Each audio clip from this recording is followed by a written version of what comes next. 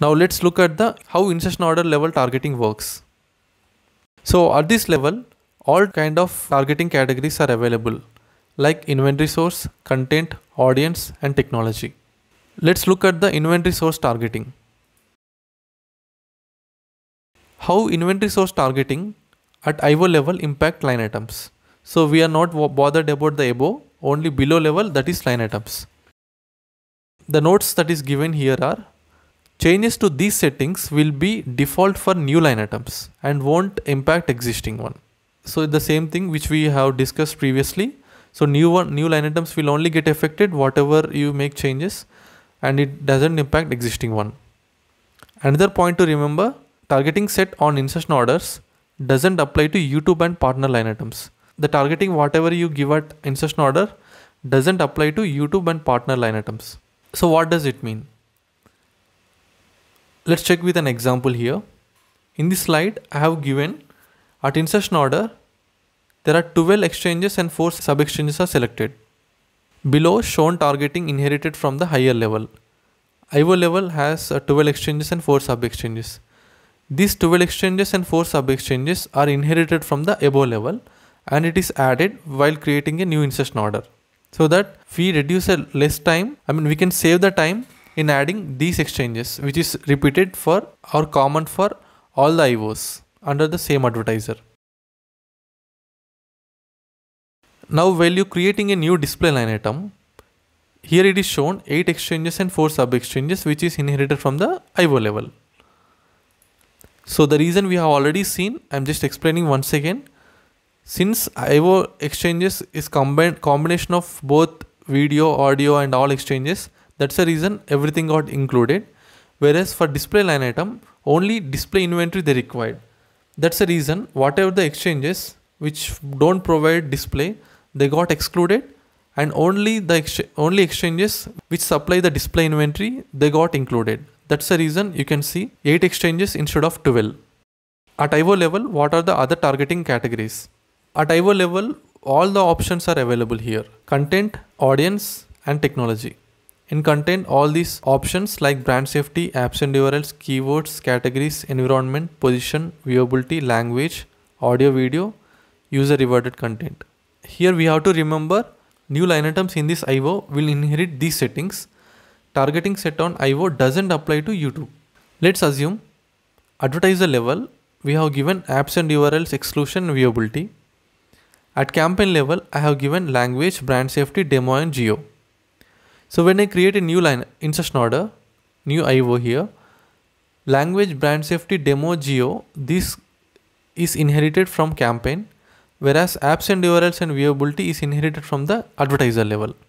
The same follows for the line items. This is the step 1.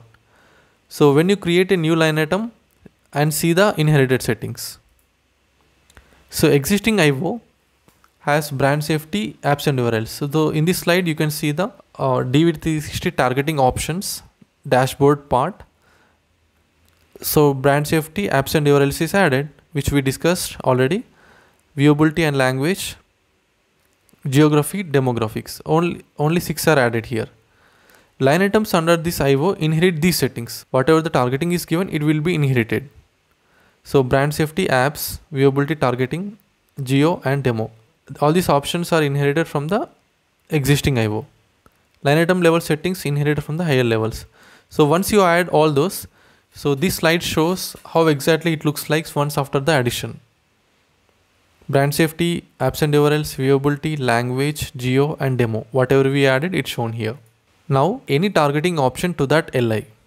So what we can do is we can add another targeting option like environment. The same setting, everything is same, only we added extra environment option at line item level. So this is existing one and new line item under this IO. Let's add environment. So if I add environment, only this whatever the line item we added, only that line item gets affected.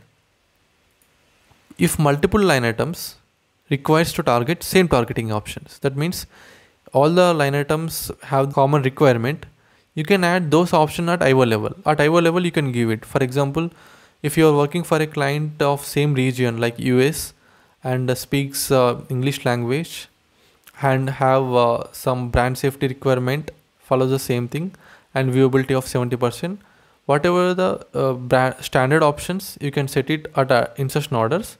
The same targeting options will be inherited by the below level. Let's assume 14 options is given at IO level. The same options will be inherited by the line items. So all the line items will inherit the same. It avoids repetitive task of adding those options again for these lines while creating. So we can add 14 options for one, second time we can add, third time. Every time when you create new line items and adding is very difficult. And time consuming also. So with this kind of setup, you can make it possible. Step 2, addition of extra targeting options to the existing IO of case 1. So what we are doing here is, for existing IO we are adding. Then add any targeting option to the LI. So existing IO is given. Environment is added. Instead of line item, we are adding it to the IO. Added this option to the existing IO, which becomes new targeting option at IO. So what happens is, before case, one IO is created, line item is created, all the targeting options are set.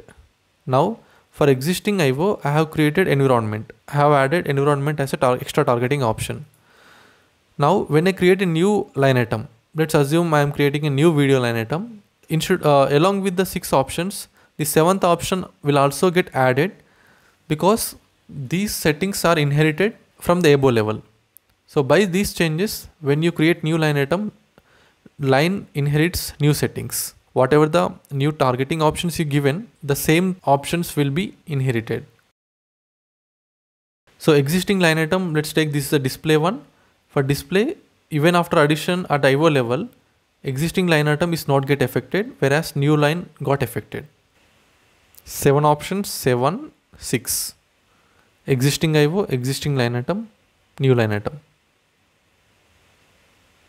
Step 3, addition of multiple targeting options to the existing IO at step 2.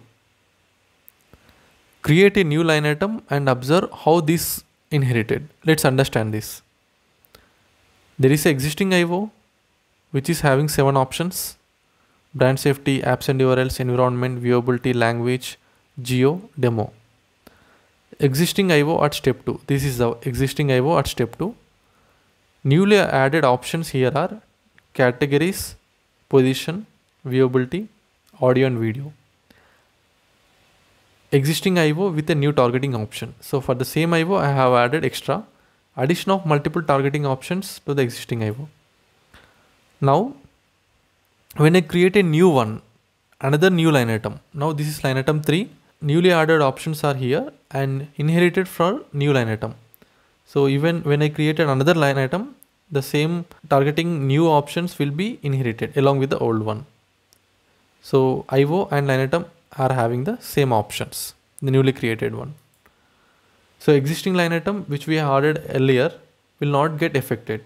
Newly created line item will inherit it. Options gets inherited, whereas existing one will not get affected. Existing IO, existing line item, new video line. Targeting at line item level.